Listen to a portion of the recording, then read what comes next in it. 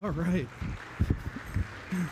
Thank you, Pam and Scott. We appreciate that. John chapter 1, if you've got a Bible there, we're continuing on with the apostles throughout this summer and looking into the uniqueness of some of these apostles. John chapter 1. We think a lot in life about, kids' church. Yeah, that's right. Kids make their way to children's church. We think a lot about relationships and family, and we think about our jobs, and we have a lot of things going on in our lives, and yet we don't spend enough time thinking, what's my legacy? What am I known for? What am I going to be known for? The depths of our character. But spend time on sports talk and spend time on figuring out how to get the car to run. All of these things consume us, and often to the detriment of actually thinking about those things that are most necessary. We have a really great snippet on the apostle Nathaniel, also going by the name Bartholomew. Nathaniel or Bartholomew is the name of this particular apostle. And we're going to learn some real depth. I mean, we don't know much about him.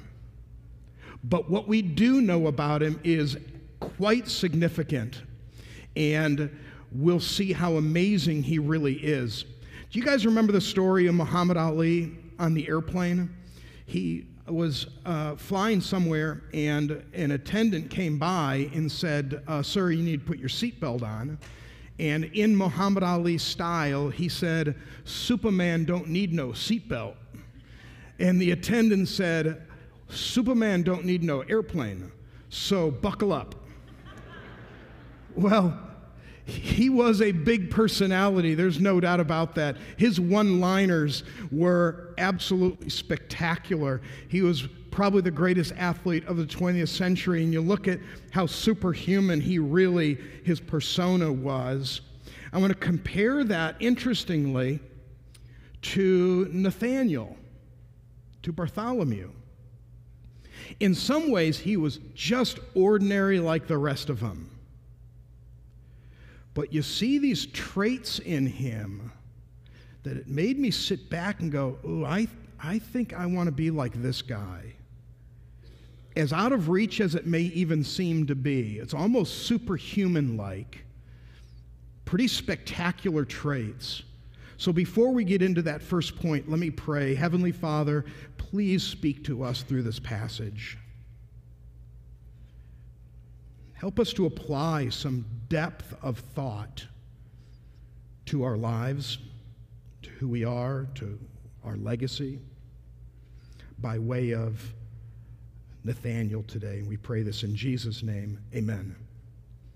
This is the only passage on Nathaniel, Bartholomew. This is it. He's mentioned in lists. That's how we know he's one of the 12. He's at the ascension. So we know of his presence, but this is the only biblical story that we have of his. It's in John chapter 1, and we're going to start in verse 45. So if you have a Bible, I hope that you do, be in the habit of bringing your Bible. It says, Philip found Nathanael and said to him, we have found him of whom Moses in the law and also the prophets wrote, Jesus of Nazareth, the son of Joseph. Nathanael said, can anything good come out of Nazareth? Philip said, you need to come and see. And here it is. Jesus saw Nathanael coming toward him and said of him, behold, an Israelite indeed, in whom there is no deceit. Nathanael said to him, how did you know me? Jesus answered, before Philip called you, when you were under the fig tree, I saw you. Nathanael answered him, Rabbi, you are the Son of God. You are the King of Israel. And Jesus answered him, because I said to you, I saw you under the fig tree, that's like you believe, you will see greater things than these. And he said to him, "Truly, truly, I say to you, you will see heaven opened and the angels of God ascending and descending on the Son of Man."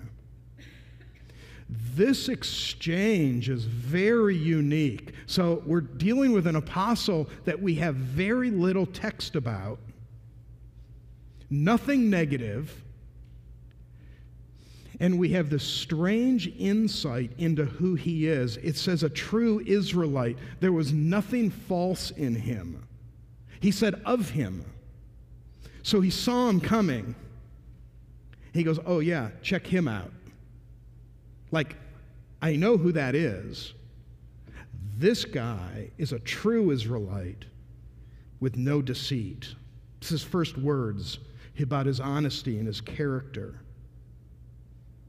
It's evidenced. His first line, there's no deceit. There is one other passage that speaks of Nathanael, and that is out of a book or books that are not in the New Testament of the same or similar era. Abdias is a bishop, was a bishop in Babylon, and there's actually a book of Abdias. He's thought to have been possibly one of the 70 that Jesus sent out. None of that is substantiated enough. It didn't rise to the level of what we have in the Bible. But in it is the one description of Nathanael, Bartholomew. It says he was a man of medium height, very fair complexion, black curly hair contrasting his big gray beard. He had a long, straight nose and a powerful trumpet-like voice, a friendly and cheerful man. There it is. That's it. That's all we've got on this guy. As far as texts that deal specifically with his character, that's all we've got.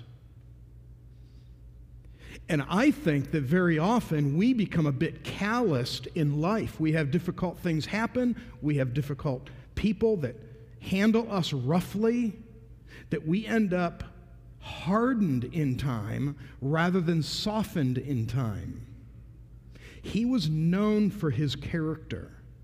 He was known to have been extremely friendly and warm. He was known to have had the traits where there was nothing false in him. The Bible tells us to let our conversation be always gracious. Philippians says that we're to let our gentleness be evident to everybody.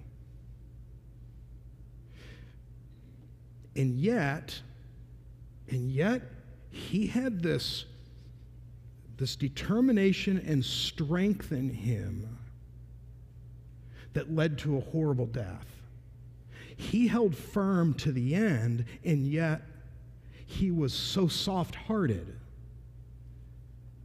How did he do that? I'm looking at passages in the Bible to support this. In fact, Dave Hapchuk and I were talking about this Wednesday night. The idea that meek doesn't mean weak. Meekness is not weakness. He had both. There was a softness to him. But don't misinterpret the softness as pushover or be just thrown with the wind. The Chronicles of Narnia, which of course is classic literature, 1950s, 60s. C.S. Lewis died in 1963, so whenever that was written before that, there's a great scene where Lucy, the little child, is talking to Mr. Beaver about the lion. And if you know the story, if you've read the book, if you've seen the movie, the beautiful lion with the beautiful mane is a Jesus, God character in the book. And I wanted to write down exactly how she said this. Yeah, Lucy had met him and now is inquiring. And she says of Mr. Beaver, "Is he safe?" Mr. Beaver, "Is it safe? Who said anything about safe? But he's good." Safe? We have so much the picture of Jesus in the manger, but it's the same picture. Jesus comes back, King of Kings and Lord of Lords. Which is he? And the answer is yes. Oh, the meekest. Take his hand through his mane. Snuggle with him. But he's not tame. That's the picture. So much the picture of Nathanael. He was soft. He was good. He seems like he was a really good guy. But man, determined? Well, you have no idea. How determined, how focused, how principled he actually was. In fact, the second point tells us how disciplined he actually was. It says there is an unfortunate reason why Bartholomew is the patron of the saint of tanners. Because he was flayed. How does a nice guy end up skinned, martyred, beheaded? How does that happen? This fisherman, as many believe that he was, he left that, committed himself to the preaching and teaching of the gospel in Armenia, which is north and east of Israel, until his violent death near the Caspian Sea. Although it may be difficult to see, I'm not sure if we can see this picture very well on the screen. It's one of the most famous, gives you an idea. I'm going to zoom in just a minute, but does anyone know what that's a picture of? Janet, you've seen it. You saw that live. That painting is 45 by 50 feet. It's a fresco. So a fresco is where they take the plaster, it's wet plaster, and they add a powdered coloring to it, and you have to paint it like while it's wet.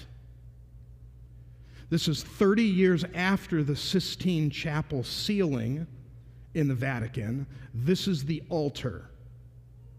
This is at the front of the altar in Rome, Vatican City, Sistine Chapel.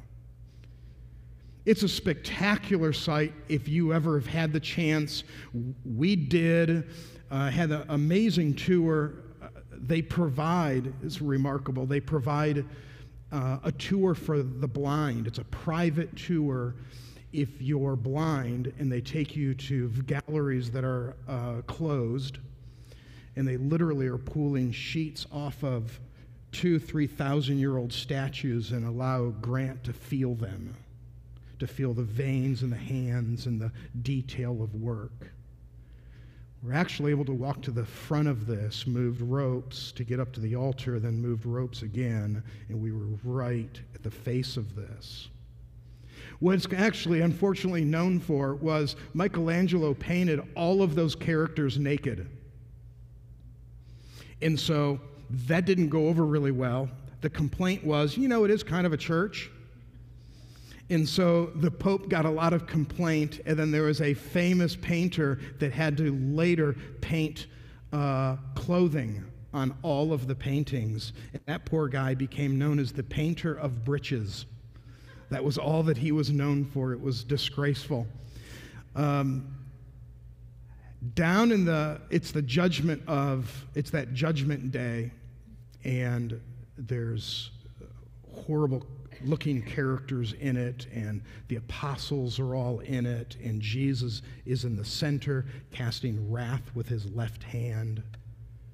And down, and then a little to the right is Nathanael.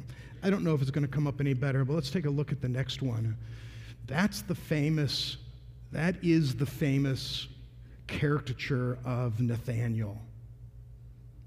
He's in his left hand is his flayed skin. The face is, ironically, the face which, again, took a lot of the attention away from Nathanael. The face is actually Michelangelo's.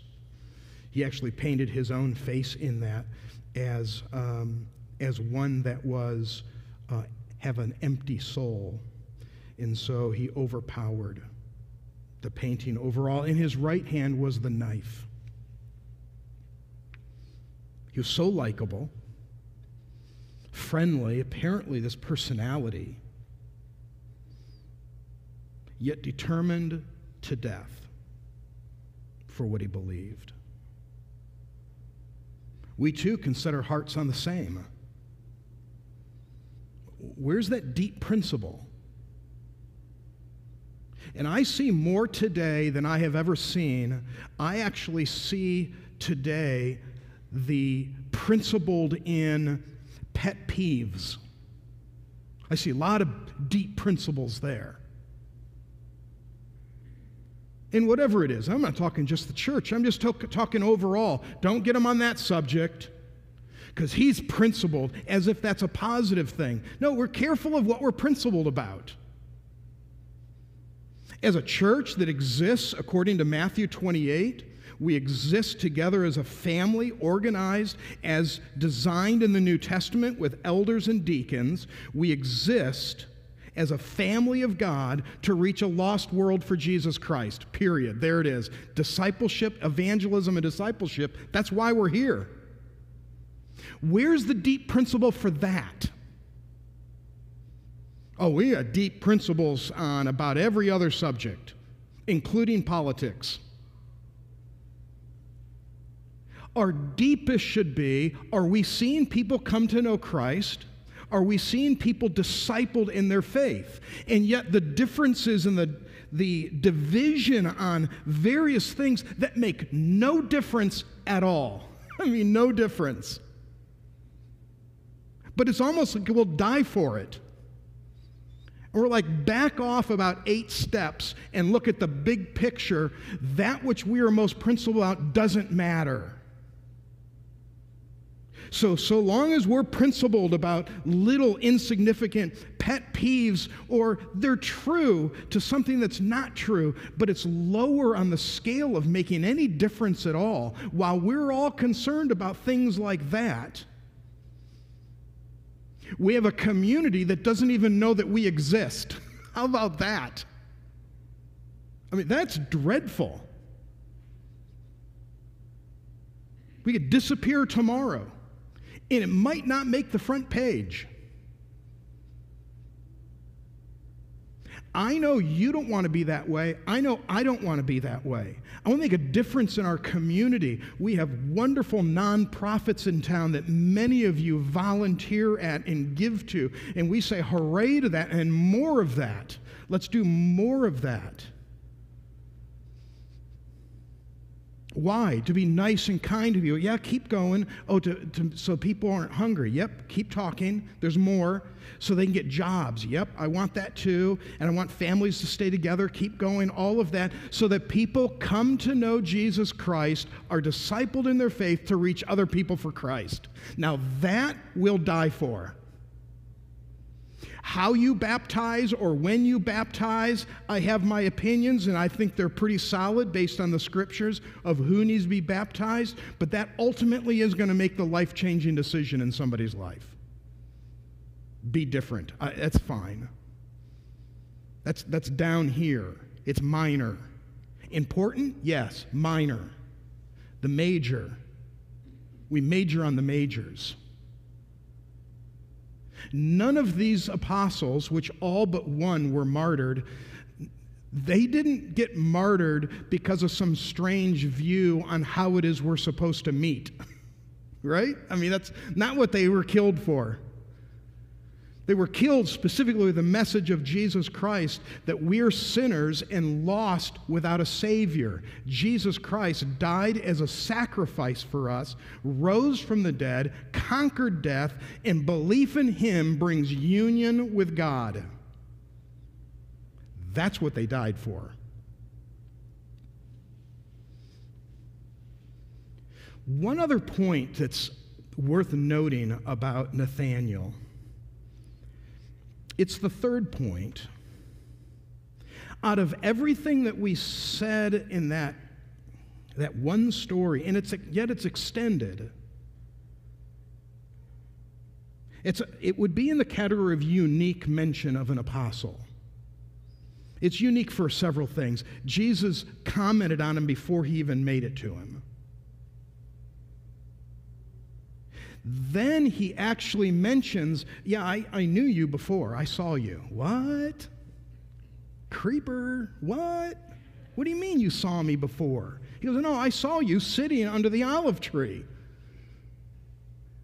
He's like, you did? Yeah. But why that story? Why would that be the one to mention? Why did Jesus take note of it, and why did he mention it? How do you know me? This is verse 48 of John 1.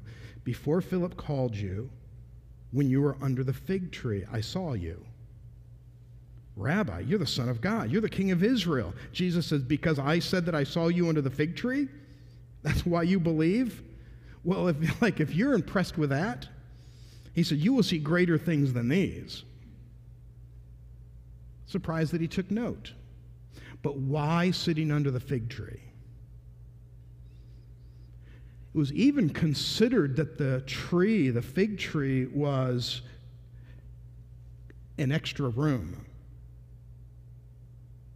So you may have a house where you have a little private area where you can, maybe you have an office. You're fortunate enough to have an office at your house. Could be your dining room table, right? A lot of us do that. So that corner of it, that's your area. It might be some little area in your bedroom. You have this little private area that's for thinking, for reading. It's the lounge chair that has a little place for your tea or your coffee, and it's quiet. That's what it was. That's what the olive tree was. It was specifically for contemplation. It was for the deep thoughts of life. That's why the mention. It wasn't just, oh yeah, I saw you mowing the yard. No, it was more than that. Oh, I saw you drawing water at the well. Nope, that wasn't. I saw you sitting under the tree. And Jesus is like, that's the guy. Look at that guy. In all of Israel, there's nobody like that. There's no deceit in this guy. So it made me wonder what we are in those private devotional, no, not devotional, in those contemplative times is who we are. We are not who we see in public. We are who we are in private. That is a general principle overall. Watching tennis, I used to love to watch Serena Williams play. She's not related. I used to love watching her play. I mean, she's spectacular. But don't look at Sunday or on Saturday, right? Finals of tennis, Sunday or Saturday for the gals. Don't watch that and think, oh, that's who she is. No, who she was the 50 hours a week during the week in the weight room and practicing. That's who she is. You want to be a great tennis player? Don't imitate what she did on Saturday.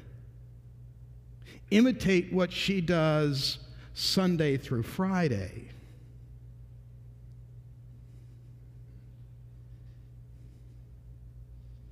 You aren't who you are sitting here. We could be anybody we want to be here. We are who we are in the privacy, our contemplative moments throughout a week when we're alone. That's who we are. Ultimately, also can't be hidden. And I'm like, I'm studying, I'm reading this week. I mean, I'm not talking to you, I'm talking to us, and I'm part of this. And Philippians 4 came to my mind. Whatever things are pure, whatever things, brothers, whatever is noble, right, pure, lovely, admirable, if anything is excellent or praiseworthy, Think about these things. Romans 12, don't be conformed by the world, but be transformed by the renewing of your mind. It's your mind. That's why the story with Nathanael and Bartholomew, why he pointed out, oh, this guy, see the one with Philip? A true Israelite, in him no deceit. Then says to those around, after saying that, he goes, yeah, I saw you. He goes, how do you know me? I saw you. I saw you under the tree. That's the kind of guy I want, whose waters run deep. So if you are who you are in the privacy of your life, who are you? That's like the point. We all put our best foot forward. We all want to look right. Of course we do. It's social. I don't have a problem when we ask people, how are you? And everyone says, I'm fine, thanks. I don't mind. It's social. That's all it is. They're just generally asking how you're doing. Yeah, we share a little bit. I struggle this week. Oh, tell me about it. And we just chat. It's not a time to unload everything, because in public, we kind of put on the best. That's good. That's okay. But who we are is who we are in private. Who are you in private? Not a guilt thing. This has nothing to do with that. It's just to put a light on it and to say, you too can be a Nathanael. You can be a Bartholomew. It's that time of contemplation. He just hit a handle on it. And it showed. It showed by that wonderful balance where he was the man when it came to principle, to the things that mattered, but he also apparently was just a good guy. People liked him. What a balance. Different things growing up, I remember, talk show-wise. And there was an old episode that I just thought was hilarious. It was David Letterman. He was interviewing Goldie Hawn. Okay, so whatever. And he said something like, how long have you been Goldie? And she goes, well, it just seems like my early life as I was exploring the depth. And David Letterman goes, no. This isn't Barbara Walters. I'm saying, how long has your name been Goldie? Like, you're thinking way too deep. I just want to know where your name came from. And she goes, oh, that's right. I forgot who I was talking to also. Well, that's the question. Who are you? Who actually are you? That's what the apostles are doing for us. They all had negative traits. So when you say, I'm going to be known for, and you name something negative, no, that's not fair to you. All the apostles had some pretty negative things about them. We didn't hear about Nathanael's, but he had them too. But positively, what is your legacy? What is it that you're known for? Who are you? What are those strengths? So they build a statue of you. And I hope it's not going to have your skin laying over your left leg and a knife in the other. I hope that's not what we're known for, but all the apostles were known for something. And many of them, it was their death.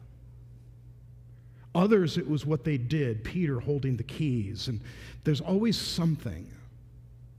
Whatever it is that we want to be known for, the path to it is what we do in privacy. It's not what we're doing in public. Volunteer more. Yeah, absolutely, volunteer more. And go ahead and do that, and people see it, and good, that's okay. Participate.